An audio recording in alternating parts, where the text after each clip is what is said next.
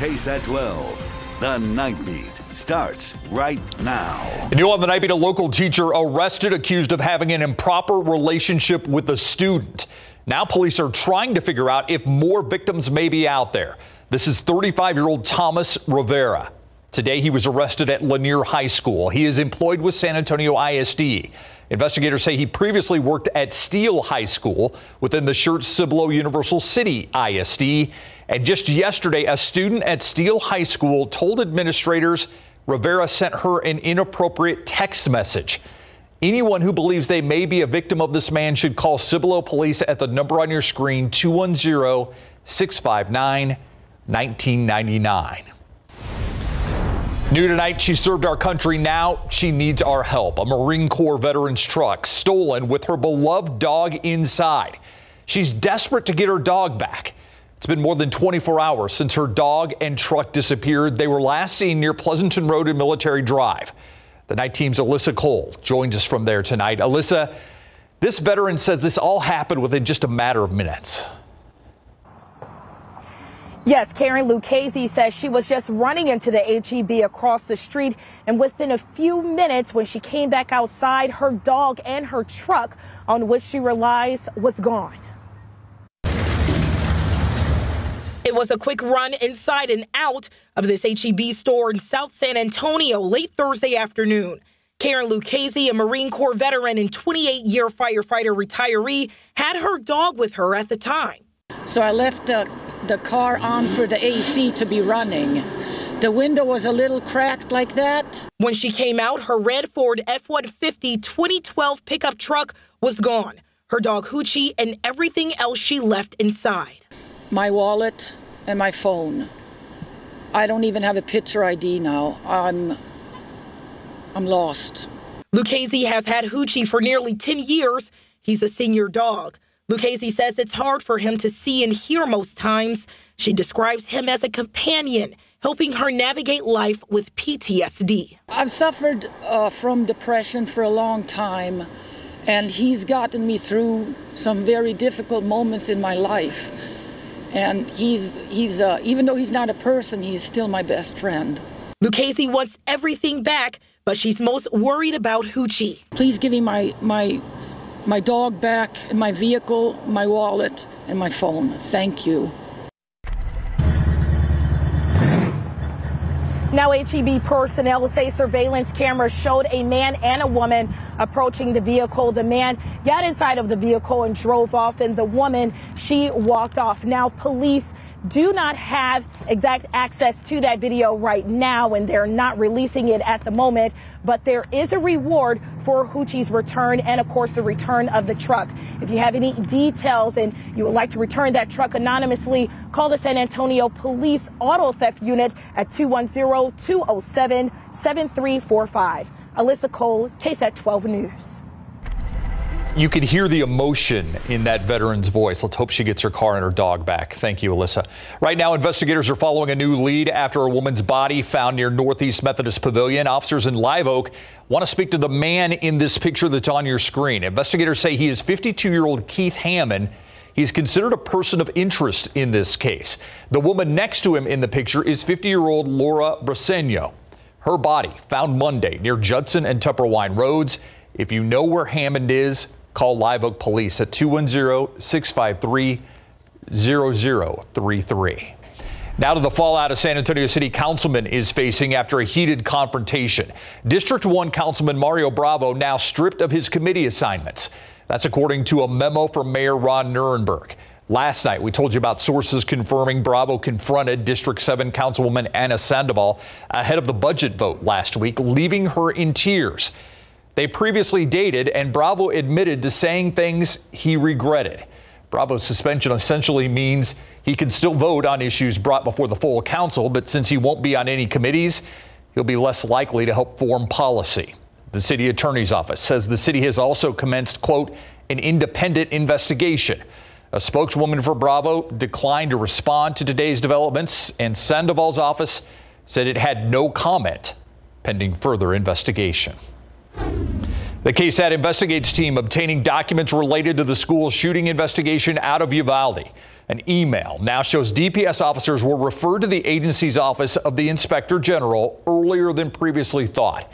We actually requested information 2 months ago. At the start of this month, it was widely reported that DPS officers were under investigation. And tonight, we know that started at least as far back as July. That's when DPS Director Jeff Williams questioned the response of some DPS officers and recommended the OIG review their actions. As many as 7 DPS officers are now being investigated for possible disciplinary action.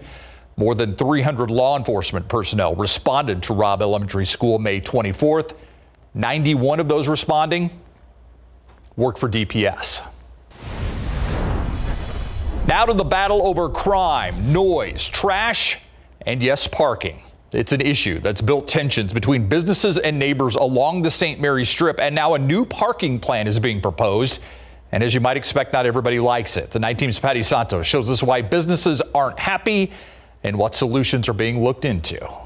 How to coexist? It's been a touchy topic for Tobin Hill residents and business owners for years.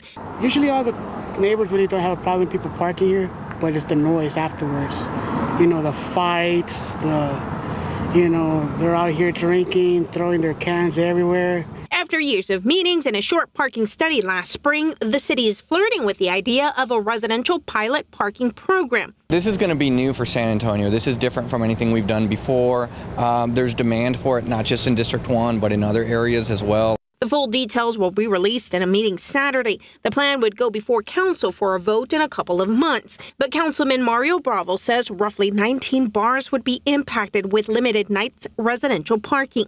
Residents would also be limited to a handful of permits per household. Some people want it, some people don't. Some people are concerned. Change is very difficult for many, whether it's positive or negative. The interim president for the Tobin Hill Association says there's mixed feelings about limiting residential parking, and he sympathizes with businesses that have already been hurt by the pandemic closures and the delayed street construction. The businesses are having a really, really tough time.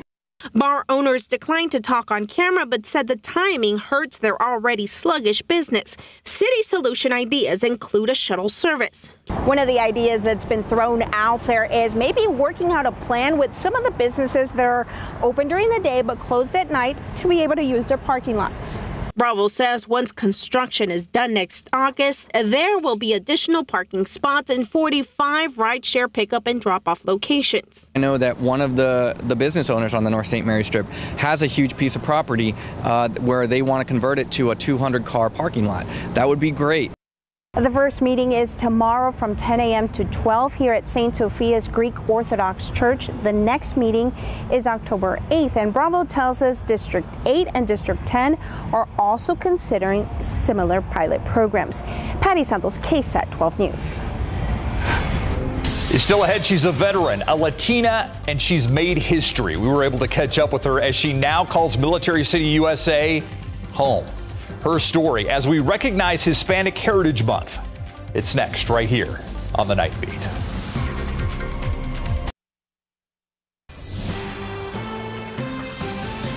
A pioneer is being honored this Hispanic Heritage Month. Olga Custodio is the first Latina military pilot, and the Hispanic Heritage Foundation is recognizing that work.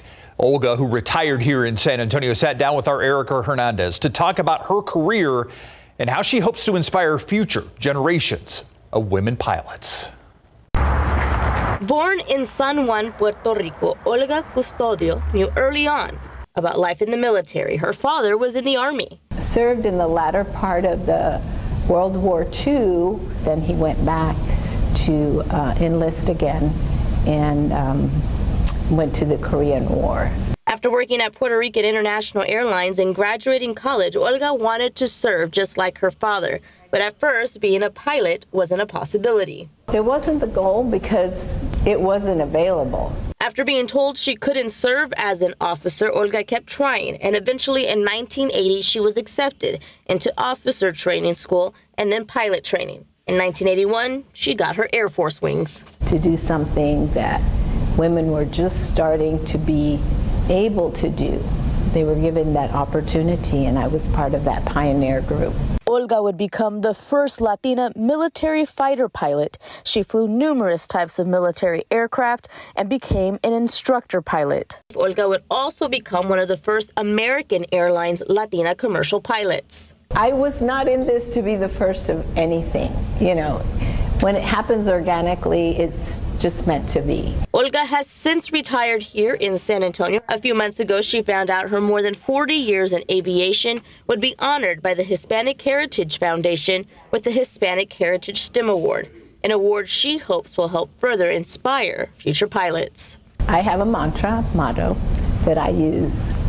It's querer es poder. Where there's a will, there's power. The power's within you. You can find that, tap it, and use it to excel and succeed. The Hispanic Heritage Awards will take place on September 30th. It will air on PBS. Other nominees this year include Daddy Yankee, Los Lobos, and Marvel Studios' Victoria Alonso. Erica Hernandez, KSAT 12 News. She's got an inspirational story, that's for sure. All right, let's check out live cam tonight. It's Friday, and I'm hoping we're past the record-threatening heat.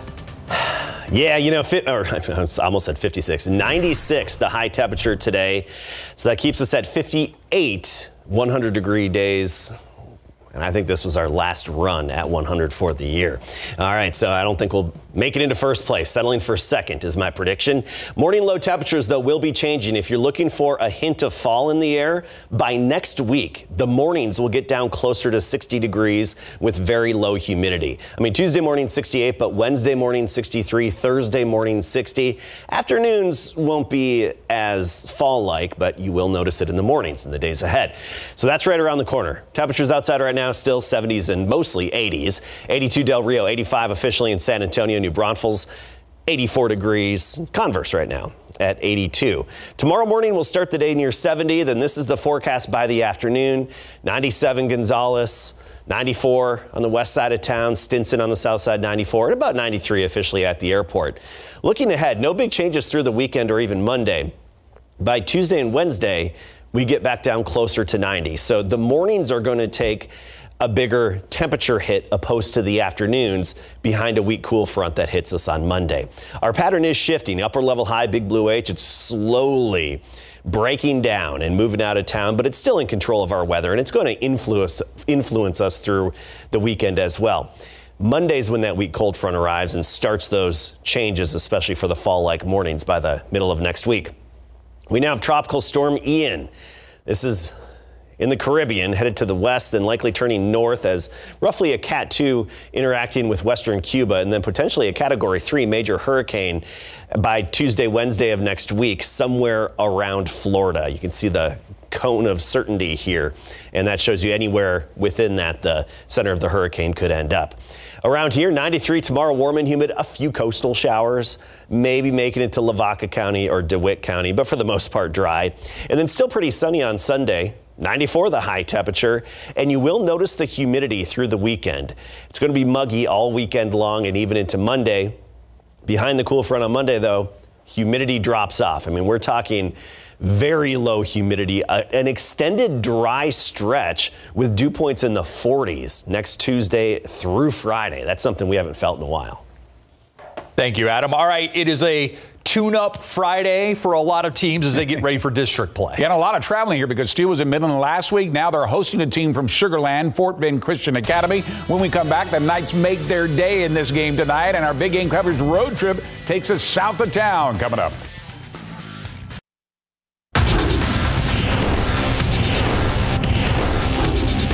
Hi, we're your Steel Knights cheerleaders, and you're watching big game coverage on KSAT 12. Woo! Packed house at Lenox Stadium tonight to watch the Steel Knights put their #1 ranking and undefeated record on the line tonight against Fort Bend Christian Academy from Sugar Land. Steel up 7-0 when we arrive. Knights at the 50-yard line. They hand it to Jaden Bailey, and look at him go to work. He starts up the middle, bounces to the outside, and he's running right at you. Leaps over defending and races in for the 14-0 score. The Steel defense putting points on the board. Alvin Williamson steps in front of the pass for the 22-yard pick six, 21-0 Steel. But the scoring isn't over. First and goal for Steel, and they turn to Bailey Stanley again turns in another touchdown, this time from 4 yards out, 28-0. Steele at the half of the final from Linoff, 48-7 Steele. It felt great. I think that there's stuff that we need to improve on first and foremost, and we're going to go back on Saturday, and we're going to do film, look at what we need to do across the board to get ready for district play. All right, the Judson Rockets hosting Midland Legacy, the same team that took on Steele to overtime last weekend. Quarterback Elijah Favela hits Demorian McGarity over the middle. He cuts it upfield, and he's off and running. But the Midland Legacy defense also has speed. McGarity gets chased down, but not before picking up 62 yards to get down to the 22-yard line. A few plays later, Favela finds Nathaniel Stanley, and he races into the corner of the end zone and gets there before being knocked down. The 10-yard score makes it 7-0. Let's see if that has gone final. Not yet. Still in the fourth, 53-34. Judson. Reagan cheerleaders are some future cheerleaders rooting on the Rattlers. Reagan up 14-0 in the second, adding to that. Rattlers inside the red zone. Quarterback Caleb Capuccio fires it to Carnell Weatherspoon. Hot route to move Reagan to the 11-yard line. They cap off that drive right here with a 3-yard TD from Carson Green to make it 21-0 Reagan. The final from Comalander, 34-7 Reagan. Here come the Roosevelt Rough Riders for the second half of their game against number 6 Johnson at Hero Stadium. Mid-third quarter, Jaguars up 35-21, adding to that lead. Quarterback Ty Hawkins keeps it himself, heading toward the near sideline, cuts back, breaks a tackle, bursts into the clear for a 45-yard touchdown. Johnson goes up 42-21. Now let's head to the big game coverage scoreboard for that final and more. 63-35, Johnson with the big win. Reagan holds off Marshall 34-7. Elsewhere, Steele with a big win. And also Midland Legacy losing to Judson, but that is in the fourth still, 53-34. The Taft Raiders went up against O'Connor tonight at Ferris Stadium. Already lead 3-0. Looking to add to that in the second quarter. Running back T.J. Andrews takes a handoff, plows through the line, running over one defender, then sprints to the end zone. 30-yard score to make it 10-0. The final from Ferris, 24-6 Taft. The Stevens Falcons up 27-0 when we arrive in the third quarter, Gustafson Stadium against the Jay Mustangs. But the Mustangs don't give up. Malachi Graham takes a handoff. He's able to get to the corner, cuts it upfield. He's racing down the sideline. No one's going to catch him. He's gone 65 yards for the touchdown. They missed the extra point, 27-6. That has gone final now from Gus, 33-13 Stevens. Eagle pass wing. Coaches trying to draw up something in that fourth quarter, down 28-7 Southwest in Dragon Stadium. The Wynn Mavericks keep it up the fight here on the fourth down here. Abiel Cardona lost this in the end zone for Fernando Vasquez, who makes the grab, is able to get both feet down before going out of bounds.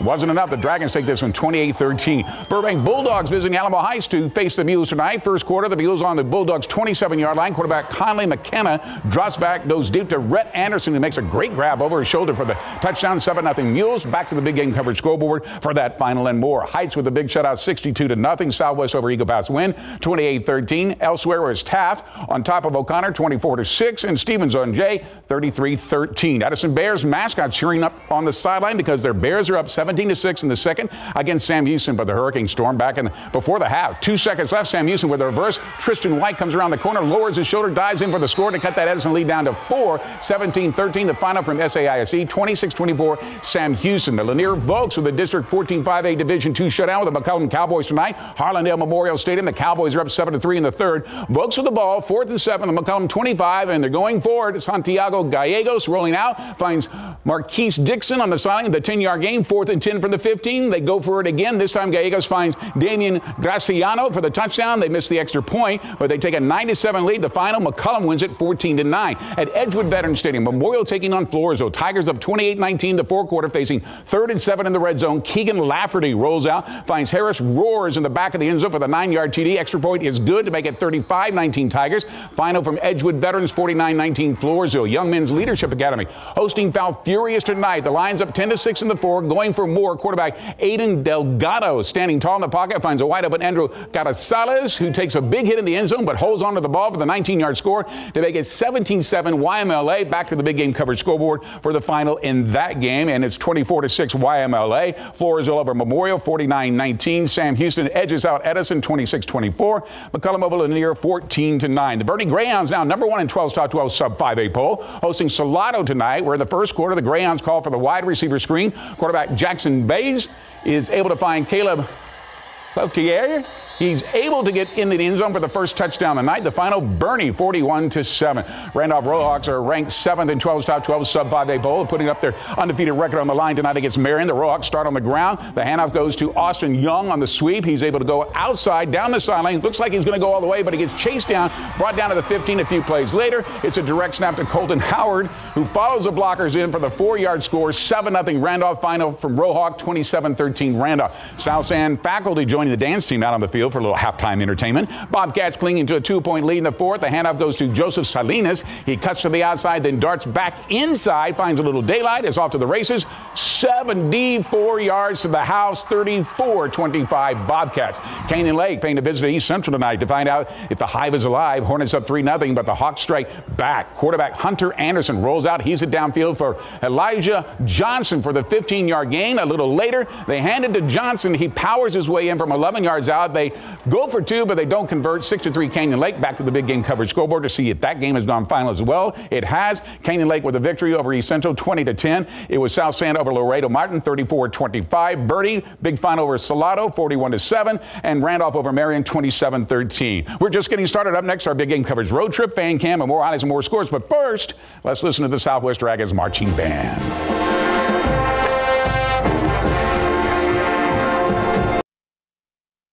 Our big game coverage road trip had Larry and photographer Adam Higgins headed south with stops in Charlotte, Jordan, and Poteet. But instead of a wardrobe malfunction, we had an equipment malfunction. So we'll do the audible. We'll pitch to Larry right now inside our newsroom. Hey, Larry. Yeah, that's right, Greg. Due to a technical issue, we had to leave Poteet to get back here to KSAT to edit our game video to make slot. Unfortunately, we still lost the video of the first two games, Sabinal at Charlotte and Kennedy at Jordan. You just got to love technology at times, and we do apologize, folks. So let's go right to game 3 between the Eagles and the Aggies. So our last stop saw the Pleasanton Eagles flying high at Poteet in a non-district game. Third quarter, Eagles up 21-6 and adding on. The handoff goes to number 28, Michael Castillo. He cuts to his right, then cuts to his left. Now, two Aggies will try to stop him, but Castillo fights his way, and his final stretch is key as the ball just breaks the plane. Touchdown Eagles. Young man never gave up. Point after was good, and the Eagles led 28-6 with 7:20 left in the third quarter. Let's go to the scoreboard now to see those games for you. Sabinal defeated Charlotte in that district opener for those two schools. Jordanton beat Kennedy 44-7, and Pleasanton is a winner tonight by a final of 28-13. So both Pleasanton and Poteet will enjoy a bye week before opening district on October 7th. Pleasanton will host Rockport Fulton, and Poteet will play at Lytle. And by the way, Greg, sorry I'm a little underdressed for the studio party. Back to you. Understandable. Time now for Fan Cam, where your fans help us cover one of the big games in our big game coverage tonight. Here's our Andrew Seeley. The Bishop. It's the Battle of the Panthers tonight. TMI hosting Austin Hyde Park. Home team Panthers trailing 21-0 in the second quarter, and they're looking to rally. Pass over the middle is deflected and intercepted by Quade Jackson. Hyde Park takes over at midfield, and they punch it in on the same drive. Gus May drops it off for Ian Riddick, and he powers his way into the end zone for the Panthers' 4th touchdown of the day. It's 28-0. That is the score at halftime as Fan Cam departs. TMI trailing Austin Hyde Park 28-0. But we didn't reach that mark without a surprise visit from the Sprinklers. From Howell Field, Andrew Seeley, KSAT 12 Sports. Got to rework those timers on Friday nights, don't you? All right, let's take a look at that final. 35-12, Austin Hyde Park over TMI. How about Southside Dining Medina Valley, 33-21. Elsewhere, Southwest Legacy falling to Laredo Cigarroa on the road, 27-22. Shutout for Llano over Cole, 59-0. Elsewhere, Austin Regents, and got to get way out of the way here for you, 55-0 over San Antonio Christian. Is San Marcos leading right now? Eagle Pass in the fourth quarter, 31-25. Rock Springs with a big shutout over D'Hanis, 12-0. Divine over Uvalde, 42-14. Centon and Lavernia, look at that, went down to the wire. Lavernia pulls out the win, and it was Piper over Bastrop, 30-21. The final on that one. Hondo tried to beat Bandera. Bandera hangs on for the win, and Pearsall over Lido, 50-20. Sorry about the little equipment problems we had, so we couldn't bring you the highlights from Charlotte and also Pleasanton. Apparently TMI, they had some equipment malfunctions there too. Yeah, by the way, it's Texas Military Institute, not Texas Military Irrigation. Yeah, very Just good. Point that out. Yeah. Glad you cleared that up for us. Thanks, Greg. We'll be right back. All right, little taste of fall next week. This weekend, still warm, humid. We'll be in the low to mid 90s. Same story on Monday, but by Tuesday, our morning temperatures start to fall off, and we're looking at mornings closer to 60 by the middle of next week. Low humidity as well most of next week. Love that. Thank you, Adam. Have a great weekend, everybody. See you on Monday.